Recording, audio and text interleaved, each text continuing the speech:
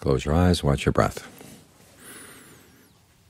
realizing that when your mind settles down, it's good not only for you but also for the people around you.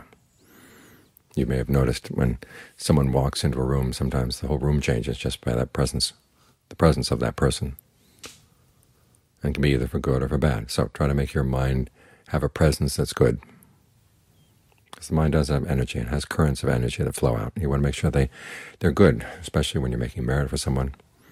That's the current that delivers the merit to the other person, the quality of your mind.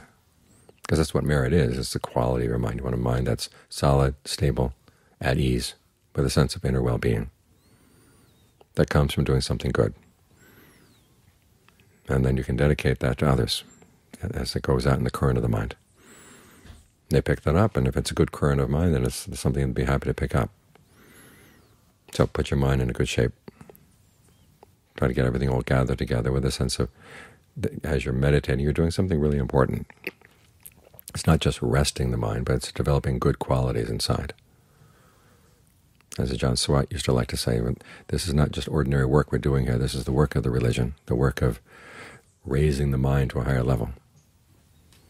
And that's all for the good. If everyone in the world could raise their minds to a higher level, then there wouldn't be all the troubles we have all around us.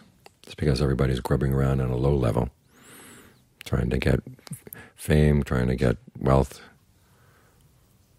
trying to get praise, status, and fighting off other people.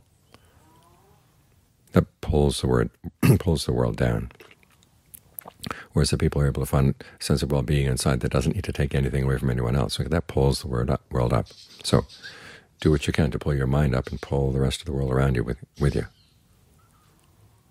Whether other people take your example or not, that's their business. But at least you're